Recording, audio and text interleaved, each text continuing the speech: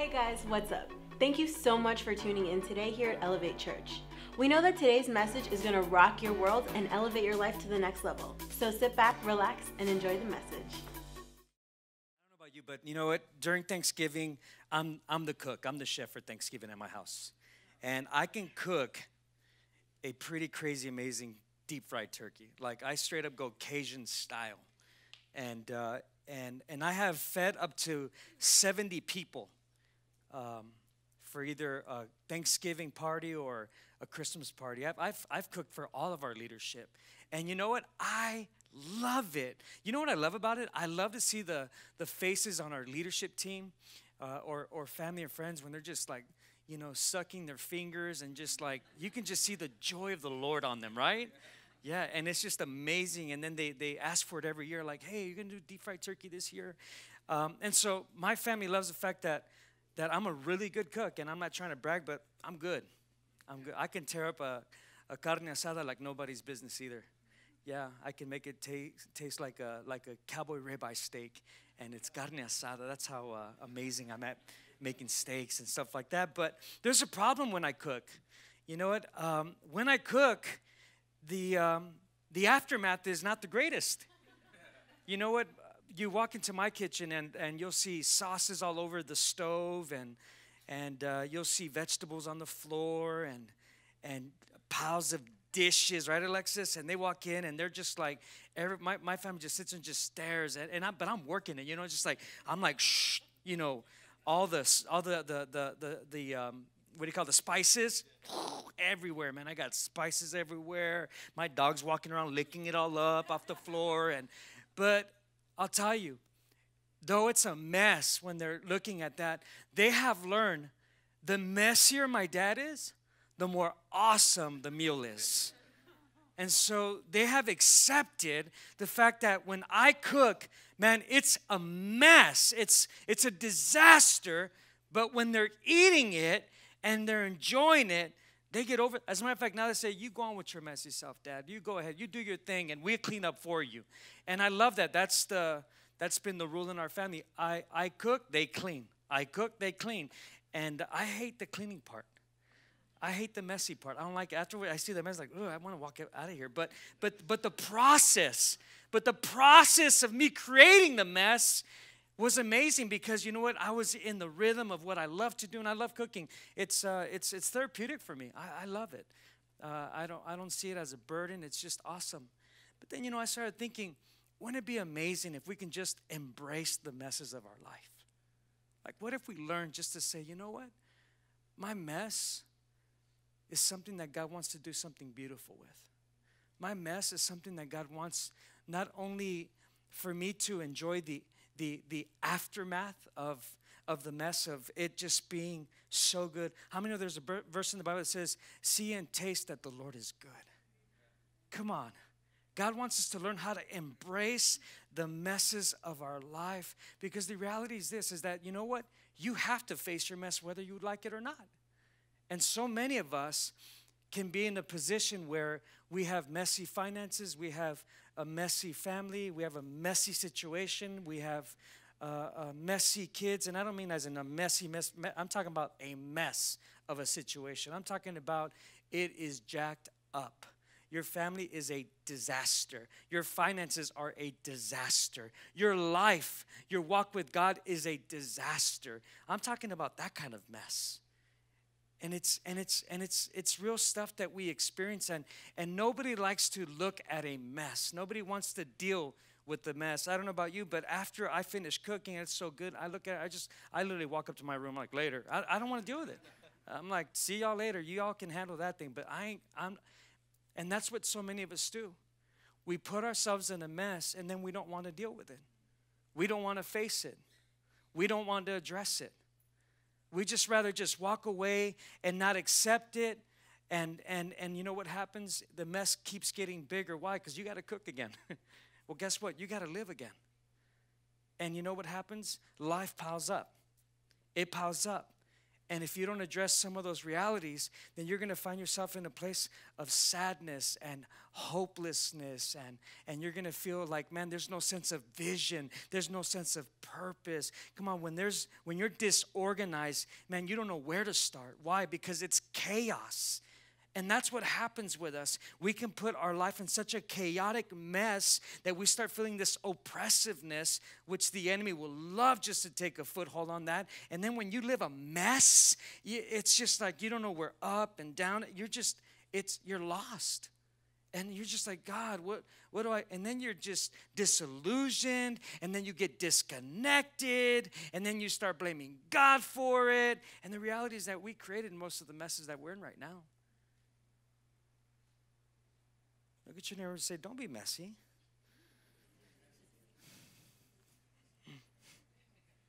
It comes, listen, I have learned that every single mess we're in has a greater meaning. There's a greater meaning to your mess right now. I don't know what your mess is, but there's a meaning that's greater than your feeling. There's something deeper that God's going to do with that mess. You know, when you walk into my kitchen on Thanksgiving Day and you look at my house, you may be like, oh my God. But once you eat my food, you're going to be like, oh, it makes a little sense now. I get it, man. Yeah. That's what life should be like. Like, yeah, you may be in a mess, but let me tell you something. Soon you'll see the meaning of that mess. Soon you'll realize that mess has a message behind it. That mess has a story that's going to glorify the living God. I'm telling you, God wants to do something amazing in your mess. God wants to take that mess and he wants to use it for a platform for him. It's not even for you. You know what? When I cook and I make my mess and everybody eats, it's amazing how the talk of the night is all about the food. I love hearing that. Why? The people talk about it. Man, they're talking about, man, wasn't that drumstick amazing? That was the most juiciest. I want people to talk about my life that way. Man, did you see what Mauricio went through? Wow. Do you see him now? Man, he's still going. He's still pushing. He's still pressing. Wow. He's been through this. He's been through that. Man, he's been through the fire, but good Lord, the guy's still going. That's what God wants people to say about you. Man, you were so down on your lowest point in life. I remember when you looked oppressed, you looked sad, you looked, just didn't want to get near you. And all of a sudden, you're just changed. What happened to you? Why? God takes that mess and makes a message out of it. And then people just start saying like, man, I remember you. I remember how lost you were. I remember how cray-cray you were. And now you're just different. There's something beautiful about you. Everybody say, embrace your mess. I wish I can say as a pastor that my greatest moments of God encounters have been in church. I honestly wish I can say that. Now, there have been amazing moments in church. There have been amazing moments at Elevate, but not that I can say like my most amazing moment was on a Sunday morning when I preached. And no, let me tell you something. My greatest moments have been in hospitals.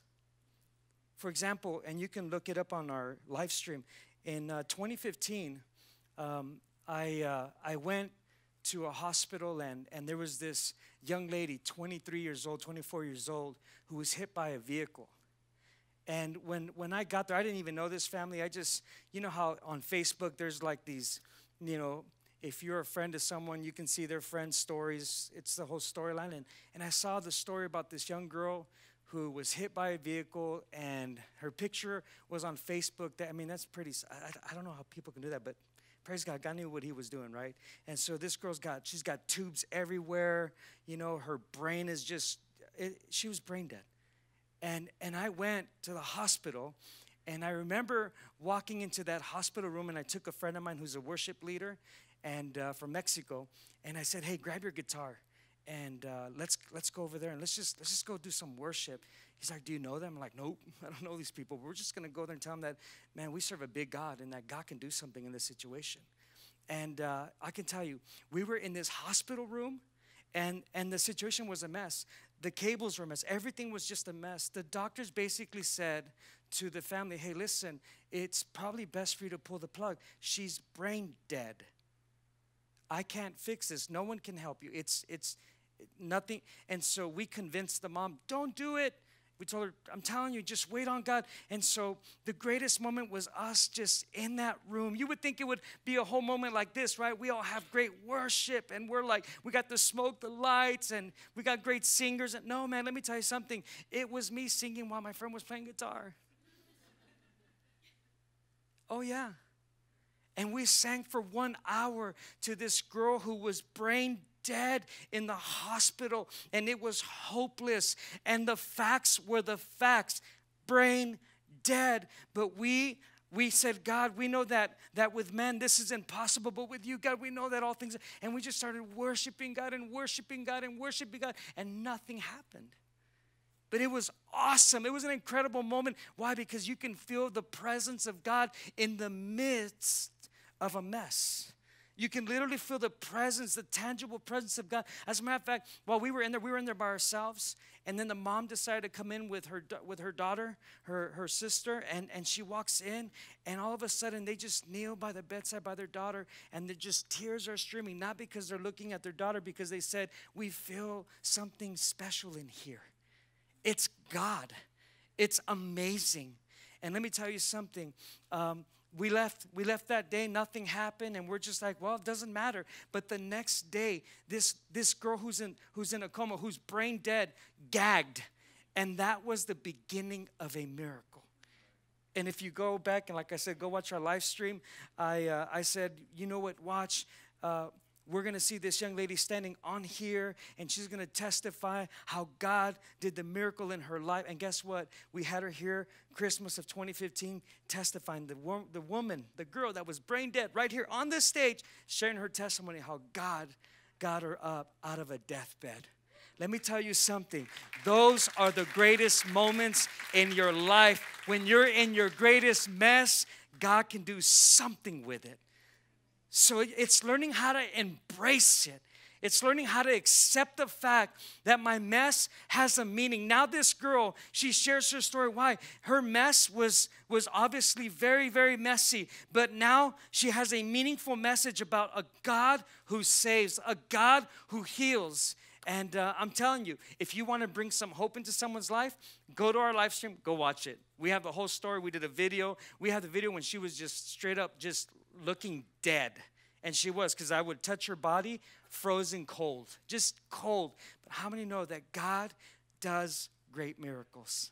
You got to accept that truth, man. When you do that, I'm telling you, amazing things happen. Are you guys with me? All right, look, let me take you to a word. Right here, Psalms 40. Ready? You ready? Yes. Nobody wants to get dirty, huh? But the reality is you will get dirty. Look at this. Psalms 40, verse 2 and 3. It says, I was sliding down into the pit of death. Come on, sliding down on what? On a mess. Have you ever slid down a muddy hill? Oh, it gets nasty, especially wearing white pants. Help us, Jesus, right? And he pulled me out. Who pulled you out? Who's going to pull you out of your messy, slippery slope? God is. Look at this. And he brought me up out of the mud and the what? Dirt. I love how he uses mud and the, come on, if you got some dirt in your life, God can pull you out of that dirt. Oh, yeah. See, he can pull you out of your mud. Mud, you may be stuck right now in life. He can pull you out of stuck. Maybe you're dirty right now in your life. Unclean living. He can clean you up. You know what I'm talking about? Got very uncomfortable in this Holy Ghost church. He set my feet on a what? He gave me a firm place to what? He gave me a new what? To sing. Come on, God wants to give his people a new song to sing in the midst of your mess. And look what he says. It is a hymn of praise to who? Our God. And many people will see your mess and what he has done and will worship him. They will put their trust in the Lord. God bless all three of you. 3 of you are getting this. That's awesome. I love it. Listen, I love what it says here. He says, and many people will see what he has done and will worship him. You have to come back to the place of God's grace and say, you know what? This mess I'm in is going to bless somebody else, and they are now going to begin to trust God. I mean, our life should have meaning. And our meaningful life should also bring meaning to someone who has a hopeless life. You know, on Tuesday night, I was up late doing some counseling, and man, it was heavy. It was like heavy, very just heavy. And it looked hopeless. And it was just, but let me tell you something. But as you begin to talk to these people, you're just saying, hey, listen, be vulnerable. Like, hey, we've been there. I've had that moment. I've had that situation. We've been, as a family, in that mess. And let me tell you something, but God can turn your mess around. God can do something beautiful with that mess. And you know, and as they're hearing this, they're like accepting it, receive, and you start seeing just the hope. When you've been through something and you can share that mess with someone else, it becomes a great message for them of hope. And listen, and also this expectation that if God did it for you, I know he can do it for me. But we have to be more vulnerable and be able to share the mess that you're in right now. Don't just wait for your victory. You know what? Preach while you're in your mess. Share while you're in your mess. You know what? Stop being the Christian that when you're asked, how are you doing? Oh, everything's going great. Praise God. No, you know you're in a mess. It's being vulnerable. Like, you know what, right now, man, I'm either in mud or I'm dirty right now. I need some prayer.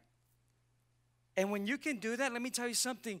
That makes the enemy take the hold or the grip off your life. Why? Because you know what? Now you're being open and vulnerable. And God, listen, you're being honest to God with him. And of course, don't share your stuff with everybody. You know what I'm saying? Because then you're going to, like I preached on Sunday, you're going to have people start throwing rocks at you and condemning you and everything. You remember that whole sermon, but we won't get into that. But God wants to rewrite your story. Like he wrote on the ground, on that sand, come on that dirt, he started writing hope. Come on, he started writing healing. Come on, he started writing deliverance. There's so much that God does with this. As a matter of fact, look at John chapter 9 with me. Look at this. Look, John 9, verse 1 through 7. I love this. He says, as Jesus went along, he saw a man who was blind. He had been blind since he was born. I love this. Look, and Jesus' disciples asked him, Rabbi, who sinned? Was this man born blind because he sinned? Huh? Look at this.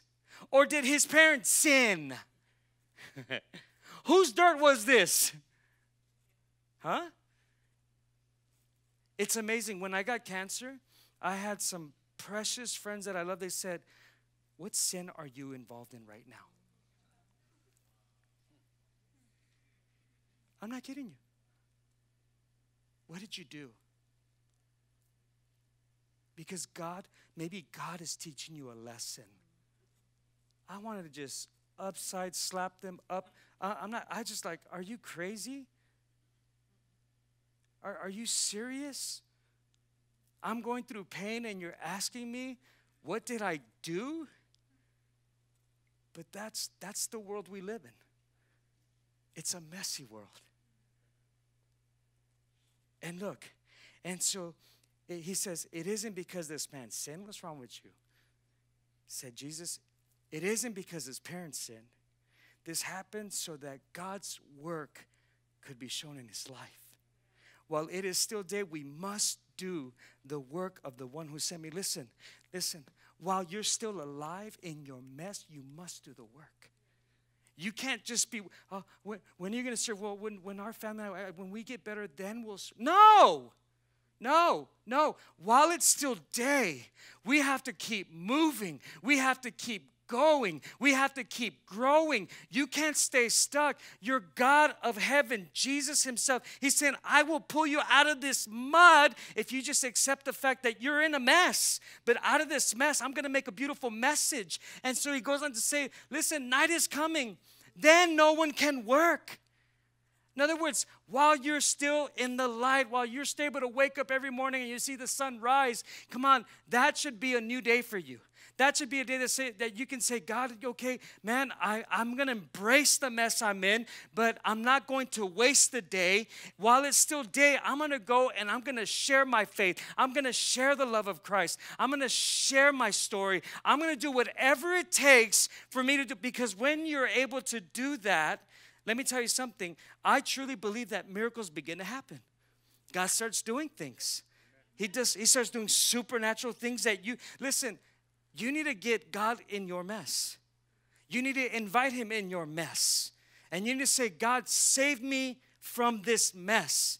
And he will. And I love this because he goes on to say, we must do the work of the one who sent me. Night is coming, then no one can work. While I'm in the world, I am the light of the what?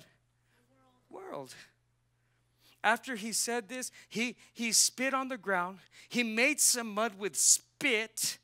Then he put the mud on the man's eyes, and he said, go, he told him, wash in the pool of Siloam. Siloam means what? Sent. Huh? What does God want to do with you? He wants you to embrace your mess and then give you a message and then send you on your merry way. And he sent. So the man went and he washed and he came home able to what? Listen, can you imagine how awkward this was? Here's the blind man, right? Can't see. And all he hears is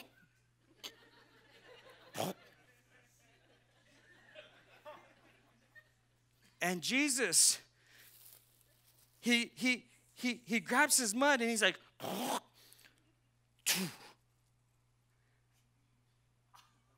and he starts mixing it, and he says, get over here, bro. And that guy's probably just like, and can you imagine the next, not only what he heard, but can you imagine what he started, he's feeling spit, man. He's feeling, like, what is that? Listen, God wants to get in your dirt. And he puts mud. Look, what does it say? So he put the mud in his eyes, right? The man's eyes. And he said, now go and you wash in the pool of Siloam, which means sand. And so he went and he washed and he came home and he was what? Able to see. Listen, I love what the story says. He's in this bad place. He's blind. The disciples are talking about who sinned, who did this. Listen, Jesus is not concerned what you did, but he's concerned about where you're going to be next.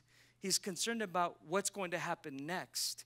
We can sit here and talk about all the things we did, and that's all right. You can do that. God will work on you. He'll talk with you about those things. But you know what's more? He wants to go ahead and grab your dirt. Come on, dirt is nasty. Look, if you look at this dirt, it's disgusting, man. There's all kinds of stuff in it. Nobody wants to play in dirt. Pigs play in dirt. It's disgusting. And you know what? Without us even knowing, some of us, we look like this right now. We look dirty. Our life looks dirty. Our families look like this. Our marriages look like this. Our finances look like this. And we're just like, but you know what happens? Jesus looks, and this is what I love. As I started reading this, I'm like, man, you know what? Why did he spit on the dirt? You know what I say? You know what? Jesus spits at the attacks of the enemy. He spits at it. He just says, pff, pff. Sorry, that was real spit. Help me, Jesus. It's anointed. Anybody want some? Right? You know what? In other words, I truly believe there's so much revelation in that verse where he spits at whatever we're dealing with. But let me tell you something. His spit is holy. His spit is righteous. As a matter of fact, think about it. He uses his own DNA. Come on, the Bible says that the water is like, the word is like what? Water. And you come to Jesus, man, I'm telling you, and you start hanging with him, and God just starts cleaning you up. He starts just doing something precious and new. And you know what? Would look dirty, man. All of a sudden, now you're clean, you're pure. But I love what the scripture says, because you know what? As this guy is right there going through this, Jesus says, you know what? It wasn't necessarily the sin of his parents. It wasn't his sin. You know what it was for? He says, this happened. Everybody say, this happened. Say it to yourself. This happened, Mauricio. Say it to yourself. This happened. This happened so that God's work could be shown in his what? Life. Some of us are so caught up on why did it happen? Why? Why, God? Why did I have to go through that? Why did I have to feel that? Why did I have to experience that? Let me tell you something. This happened so that the work of Almighty God can be shown in your life. That's why this happened. That's why. That's why. The sooner you accept that, the sooner you'll be healed. If not, you're going to get funky. And you're going to start getting weird about it. You know what I'm saying? Why did this happen right now? You may be in a bad situation. You know, as I was talking to this family and different, they always say, like, well, why did this happen? It didn't matter why. What matters is that it did happen. And you're stuck with, why did it happen? Well, it happened. And you can't change what happened yesterday, but you can change what could happen right now and mañana. You can do that.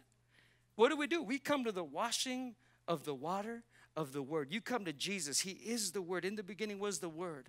He is the Word, and the Word was with God, and the Word was God, and nothing was made that was made without God. Come on, that's what God wants to do. He says, you come to me, and I will spit on you.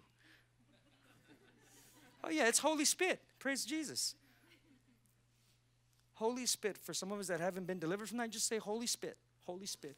Yeah, when you're in trouble, like, holy spit. And you just, like, call on God right there, like spit on this thing, God, right now.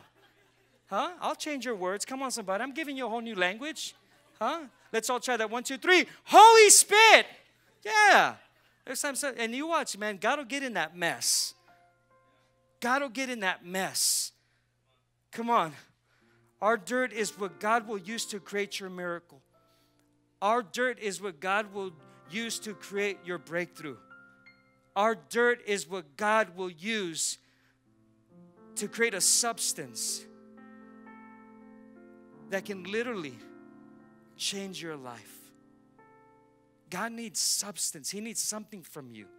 So many times we focus on well, what's in your hand? Well, I have a talent of singing. Okay, great. That's awesome. That's always positive. Yay. Well, how about what's in your life? Maybe your life right now is full of mess. Well, guess what? God can use that too. Just say, God, this is the mess I'm in right now.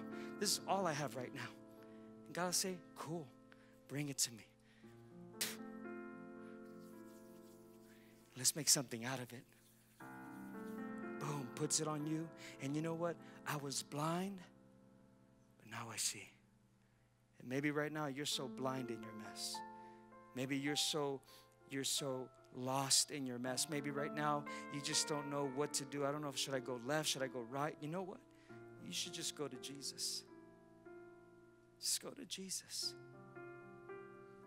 This man now, he's walking away healed. He didn't even know who healed him. He just heard. That's all he heard. And then he went and he washed and then he's healed. And here's what happened. Look, in John 9, verse 8 through 11, it says, his neighbors and those who had earlier seen him what? Begging.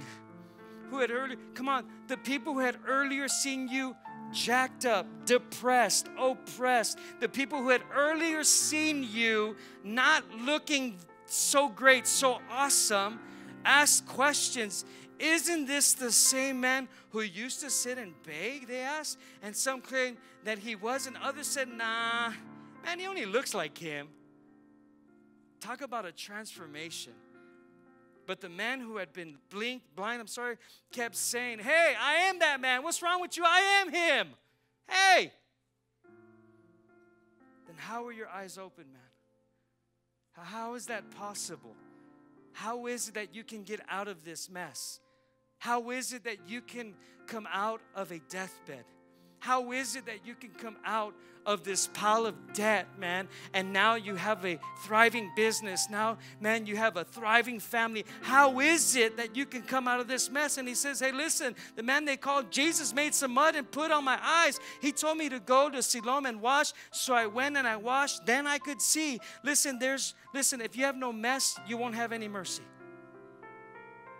No mess, no family. Guess what? In every family, there's a mess. Are you listening to me? No mess, no growth.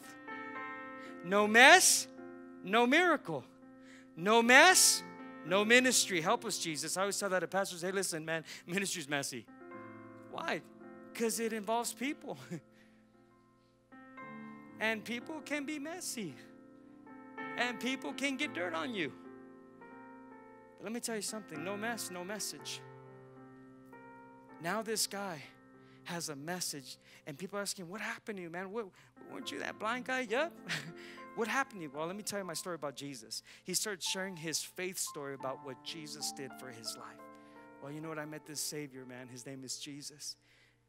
And, man, I was at a really bad place in my life. And, you know, he spit on me. Man, all I heard was, man, I just heard a spit. Listen, God wants you to hear something new at this hour. Some of you have not allowed the Spirit of God to speak to you.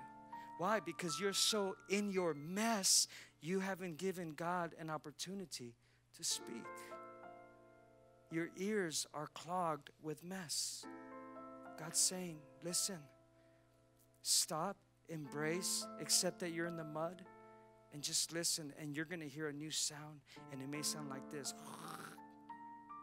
But know that I spit on your mess, and I will do something with your mess. And I'll make something beautiful out of it. No mess, no miracle. No mess, no family. No mess, no growth. No mess, no awesome career. No mess, no awesome breakthroughs. No mess, no awesome life. No mess. This life is messy. Accept it. Embrace it. But let me tell you something. But without Jesus, you'll never come out of that mess. You'll never come out. You'll stay there for a long time. And you can go to many people, but listen, but nobody has the power to wash you clean but Jesus. He's the only one who can wash you clean. He's the only one that can get rid of your dirt. But you got to come to Jesus. If today's message impacted you in any way and you want to help us spread the gospel with a financial gift, text the number below. And we know that someone's life will be changed the same way that yours was today.